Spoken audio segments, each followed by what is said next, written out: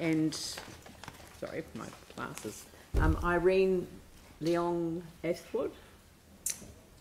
I'm not Irene, only at the weekends.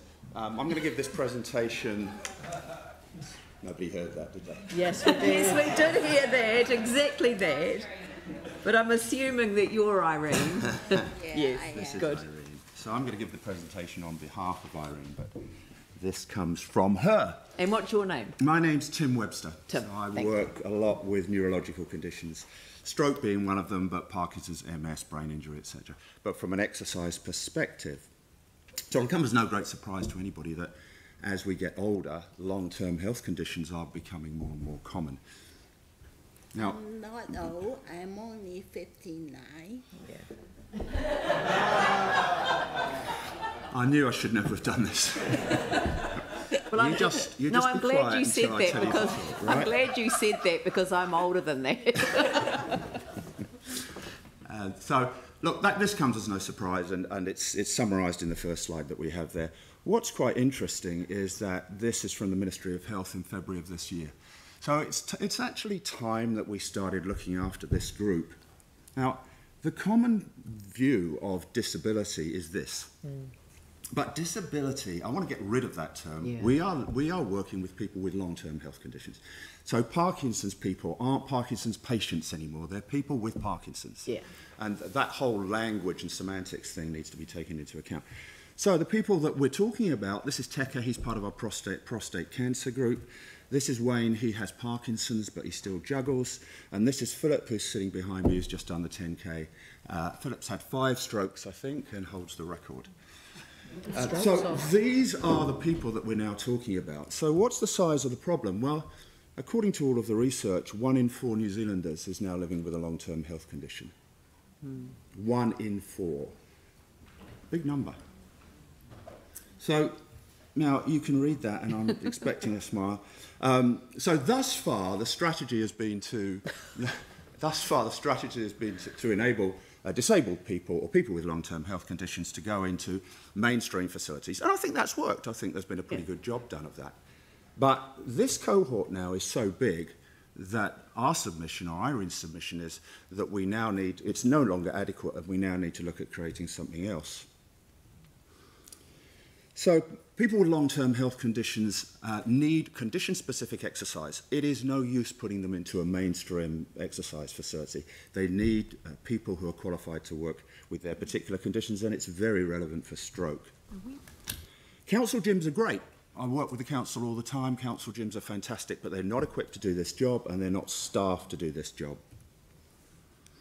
So with the exception of people like Irene, who is gutsy and determined and rocked up at my door, having caught 3 buses. She catches 3 buses to come to me at a gym from New Brighton. There are somewhere north of 100,000 people in Christchurch living with long-term health conditions who are in the dark. They are on their own. There's nowhere for them to go. They won't go to mainstream exercise facilities. So, and if you're living with a stroke and you're in the dark, you are in trouble. You're on a very slippery slope to mental health issues, and that's a whole other ball game. So this is a big deal, and our request this afternoon, or Irene's request, is that the council uses some of its $13 billion budget to explore creating a world-class exercise facility, and I mean world-class, in Christchurch to meet the needs of the 100,000 people, 1 in 4, who are living with long-term health conditions. Now you can talk. Want to say anything? I also propose not to New Brighton have a community center. We don't have one. And then for the gym, also for children. So can I just add one thing before you ask any questions? We tend to associate people's conditions with who they are. Irene is a vice president of an American bank. She's lived in Hong Kong, she's lived all over the world. That's who she is. She just happens to have a stroke. Okay. I don't know if there's any questions. Sorry, you raised, a really significant issue because as you say in the submission, because I read the submission beforehand, and it commented on the, the availability of some supports within the health system, for example, if you've had an accident, but not if you've got a health condition.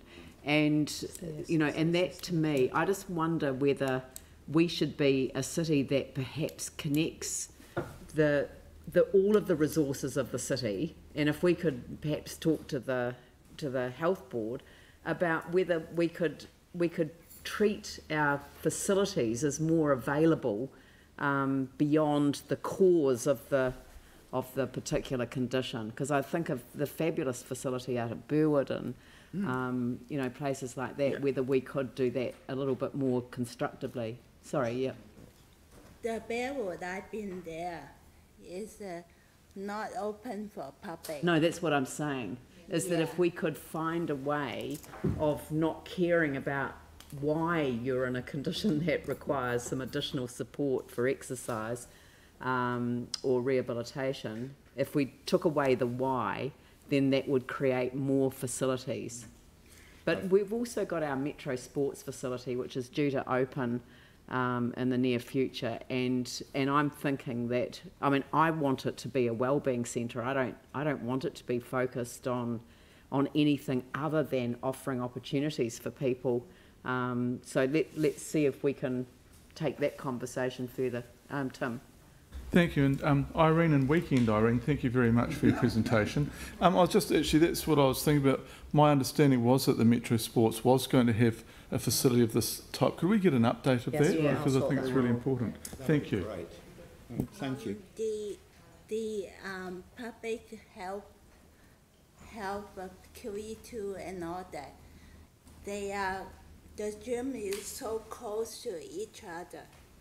You can really access to a chair or mobility chair. Which is why the Metro Sports may in fact be the better option for people who use wheelchairs. So it may be a better option. But you've raised a really powerful point. Your submission was really good. Making the personal trip in here to present to us really helps. So thank you very much for doing that. Okay. Yep. Thank you. Yeah. All right. Now.